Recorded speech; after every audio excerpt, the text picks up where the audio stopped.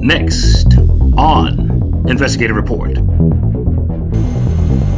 U.S. forces under orders by President Joe Biden have just completed a hasty retreat of the embassy personnel and contractors on a date that would match the anniversary of the September 11th attacks.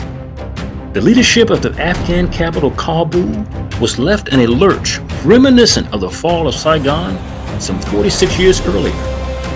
Before 9/11, few, if any, Americans concentrated on a small Central Asian country some 7,000 plus miles from U.S. shores. But now most consider the mission to bring peace to the region a complete failure. As U.S. forces tasked with the mission were forced to defend themselves in a 20-year mountainous war against the Taliban. In this issue of Investigative Report, we weigh the cost of war, the long-term injuries to U.S. veterans, and the deaths in Kabul, the fall of Afghanistan.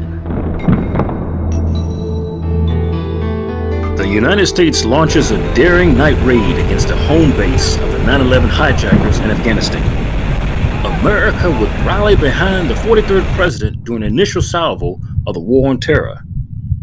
20 years later, support for that war will be questioned by the vast majority of American citizens in a conflict that killed approximately 2,400 U.S. soldiers.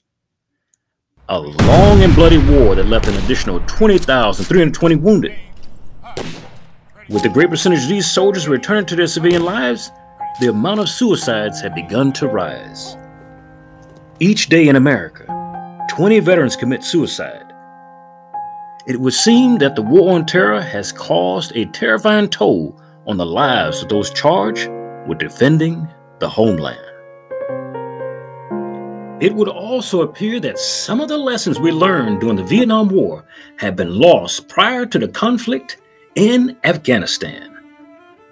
For example, it was well understood when we fully pulled out of Vietnam in 1975 that no one nation should enter a military conflict with the ending goal of nation building.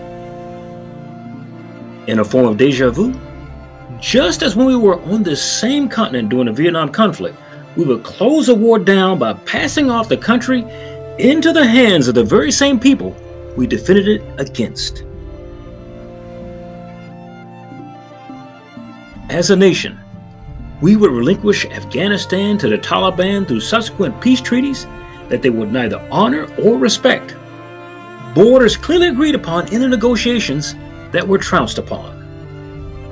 The tragedy of Afghanistan in 2021 was that without real civilian leadership, in the absence of the Afghan president's abandonment, there will remain a power vacuum that only a military force could hope to fill. The Taliban, who the U.S. initially wrangled control of the country away from, knew it was their time to step forward and take charge of that vacuum. We should not have been surprised because we have seen this play out before. During the Vietnam War, the United States of America spent 2 decades trying to convert a then communist regime into a democracy. We entered Vietnam in 1965, only 12 short years after we declared a ceasefire in the country of Korea. The United States would also call a ceasefire in Vietnam in the year 1973, a full 8 years after the conflict had started. This is why the Afghan War is referred to as America's longest war, because the Vietnam conflict, which was the longest war prior, lasted 8 years, and the Afghan War lasted 20. But if you count the fact that we remained in Vietnam until 1975, you would end up with the 10-year total. But what followed in both war zones is an exact replica in how not to exit a nation-building conflict. In 1975, after the United States of America agreed to leave the country of Vietnam, the North Vietnamese army made its way south to the capital, Saigon. The northern soldiers were found little resistance after the Americans' exodus and quickly took over the capital, thus ending the Vietnam War and emerging North and South Vietnamese into one rule under communism. The new ruling authority dismissed the former president of South Vietnam and began to re-educate the citizens of the South under a Ho Chi Minh doctrine of communism.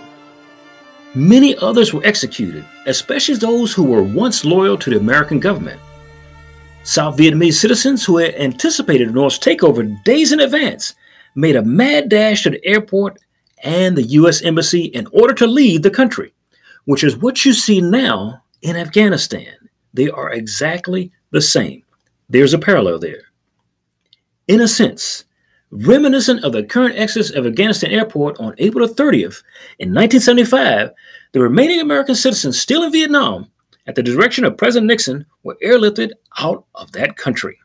All this hastily took place as Saigon fell to communist forces, trapping interpreters, contractors, and sympathizers who pled with the U.S. forces to take them back to the America. In that war, we paid a heavy toll with the U.S. soldiers' lives. In total, during the entire Vietnamese conflict, we lost 58,220 soldiers to enemy fire. During the entire Afghanistan war, we lost much less, that being 2,372 lives. But before we pat ourselves on the back with that reduced number of deaths, you should first understand that we are losing more soldiers and veterans to suicide over the last 10 years than we have lost in the actual combat in the war on Vietnam. In fact, we lose about 4 times as many ex-soldiers to suicide each year than we did in the entire Afghanistan war over the last 20.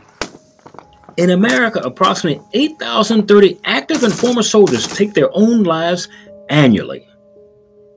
More former soldiers took their life last year than actually died in combat over the same time period. During the Vietnam War, 304,000 soldiers were wounded out of the total of 2.7 million that served in that theater over the 8-year time period.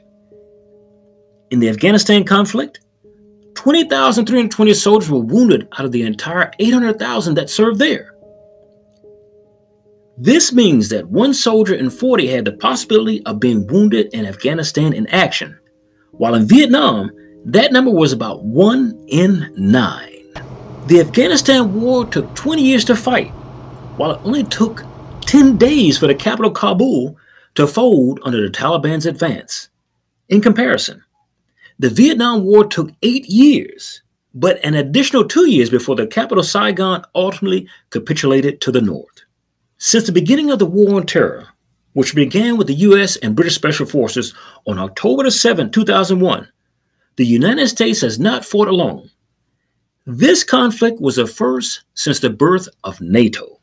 The first since the birth of NATO to get involved in an abroad offense. NATO, known for the North Atlantic Treaty Organization, invoked its Charter of Collective Defense for the first time in history. Collective defense means that an attack against one ally is considered as an attack against all allies. Now, these 2 wars were proven similar in all ways, to include that the participants of its soldiers, similar to the 1960s drafted youth for the war in Southeast Asia, Afghanistan was a conflict in which a little boy watching a conflict on TV with his friend at an age of 5 years could actually end up fighting on its front lines alongside that friend as an adult. So beyond the human toll of any war, beyond the fact that our allies have faced injuries and deaths, we as a country end up holding the bag for a repeated failed experiment. The war in Vietnam cost the American taxpayer a grand total of $168 billion, or $1 trillion in today's money. Now, this includes $111 billion in military operations and $2.5 billion in aid to South Vietnam. 26 years later, by the time we get to the Afghanistan war, we become more adept at spending money on war, but not any better at nation building. The Afghanistan war cost $2 trillion, double what is spent in Vietnam over the same time period, and with less troops and even less equipment. When it comes to the full cost of nation building, we round it out to the nearest billion. Since 2001, Washington has spent more on nation building in Afghanistan than any other country ever, allocating $100 billion for reconstruction aid programs and the Afghan security forces. Adjusted for inflation, that is more than the United States spent in Western Europe with the Marshall Plan after World War II. But let us fast forward in history to the last presidency, where President Donald Trump authorized the Pentagon to make combat decisions in Afghanistan, and on April 13th, 2017, the United States dropped its most powerful non-nuclear bomb, called the mother of all bombs. They did this on the top of a remote ISIS cave complex. In August of that same year, President Donald Trump delivered a speech to American troops vowing, "We will fight to win in Afghanistan." The Taliban continued to escalate its terrorist attacks, and the United States entered peace talks with the group in February of 2019. But what did it yield us? What did we get from that?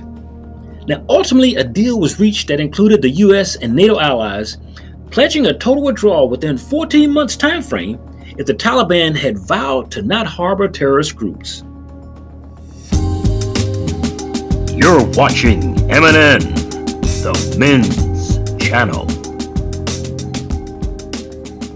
By September, the then President Donald Trump called off the talks after a Taliban attack that left a U.S. soldier and 11 others dead. The president said then that if they cannot agree to a ceasefire during these very important peace talks, and would even kill 12 innocent people, then they probably don't have the power to negotiate a meaningful agreement anyway. Yet and still, the United States and Taliban signed a peace agreement on February 29th of 2020. Now, although Taliban attacks against Afghanistan forces continued, as did American airstrikes, in September 2020, members of the Afghan government met with the Taliban to resume peace talks, and in November, Trump announced that he planned to reduce U.S. troops in Afghanistan to 2,500 by January 15th of the year 2021. The fourth president in power during the war, President Joe Biden, in April of 2021, set the symbolic deadline of September 11, 2021, the 20th anniversary of the 9/11 attacks, as a date of full U.S. withdrawal from Afghanistan, with the final withdrawal effort beginning in the month of May. Now, we begin this nation-building adventure with the unfortunate deaths of 2,700 innocent people in the North and South Towers of the World Trade Center, New York City. We end in Kabul, where we first started the takeover of Afghanistan at a cost of $2 trillion US. Now, $2 trillion that could have been used for education of U.S. students as opposed to forced education in a country that refuses to educate their own children. Instead of building roads, bridges, schools, and airports in a foreign country, we could have easily done that here. If you wanted to give a stimulus check to every man, woman, and child in the United States, that would round off to $5,500 each of that $2 trillion we wasted in Afghanistan. That means instead of the government piecemealing with long debates and short checks of $1,000 or less, everyone hypothetically would be financially sound. Why? With $5,500 per person, that means that a family of 5 would have one check to the tune of $27,500 in one lump sum. For Investigative Report, this is Charles Rivers. We thank you for watching.